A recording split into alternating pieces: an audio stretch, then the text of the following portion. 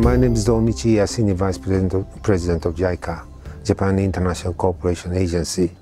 The Hyogo framework of action, it was maintained that there are various stakeholders, in talking about the resilient to the disaster.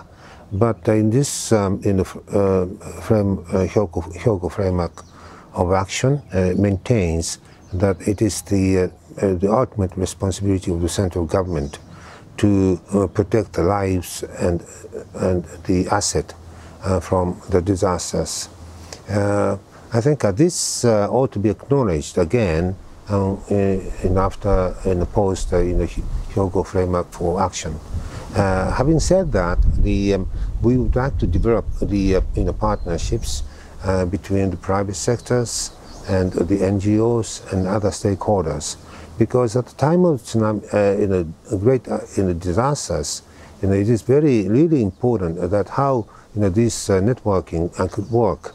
This matters. How many people would be saved, for instance, and how the NGOs or the group of women and would act at the time of disaster and after in the recovery process.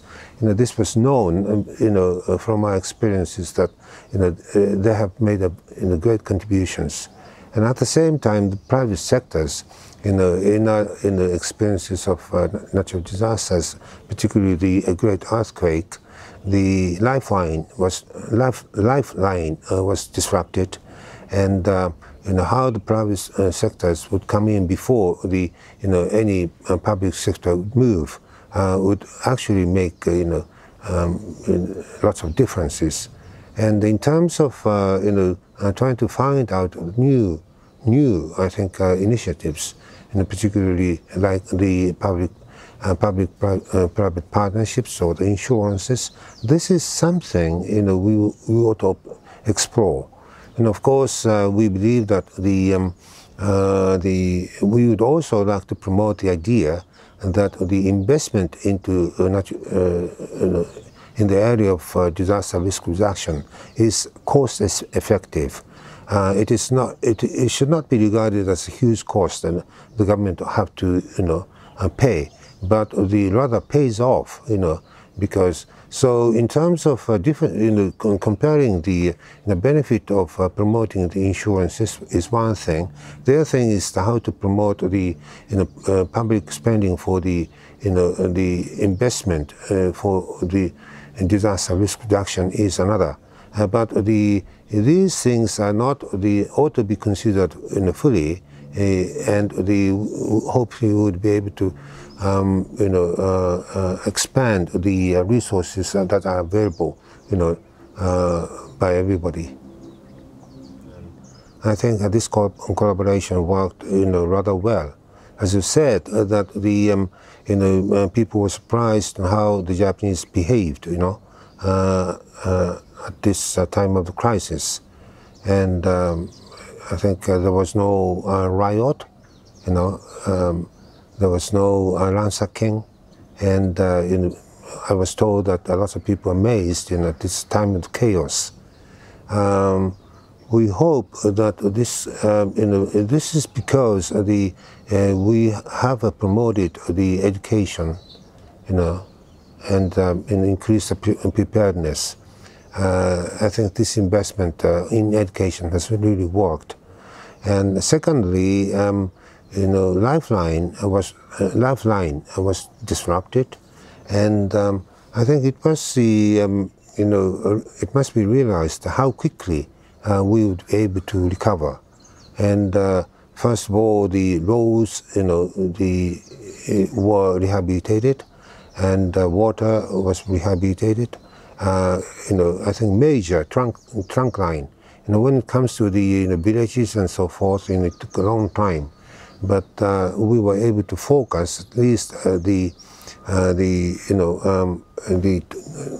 repair the main infrastructures, and also we were able to get the great help, particularly from the United States in Tomodachi operations, and the U.S. military came in a big way, and that was a great help, together with the other helps we get from the overseas.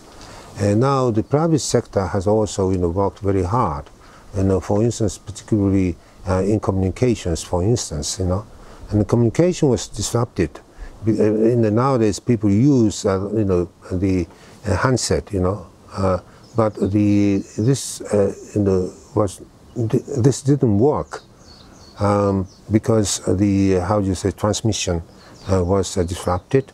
But this was the work of the private sectors to restore this, and NGOs, also lots of people came, from throughout Japan and from overseas to work together with the people, and we also, I think people from JICA also, went into the villages and worked together, and so of course it is not the perfect. I think what we would like to do is that we can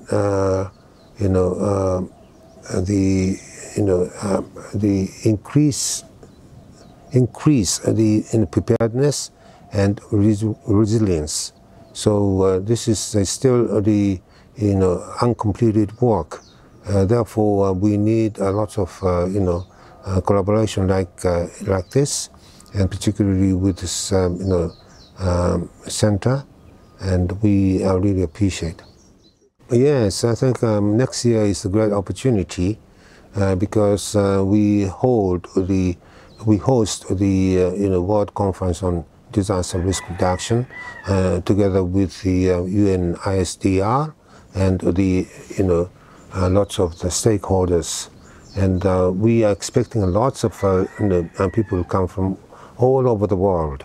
So this is and in this the conference, we are expecting that there are some revision of the Hyogo framework for action, and a new recommendation would come up.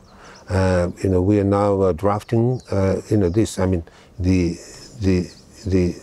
think the committee was formed to draft the post the Hyogo framework of action, and also we are expecting that the Japanese government as host and government would make some political declarations, and in 2 months, in May, another meeting will be held in Fukushima, and for the Pacific Island states, and therefore, throughout these major events, I think we'll be able to highlight, or scale up the cooperation in this important area, in particularly the U.S.-Japan cooperation.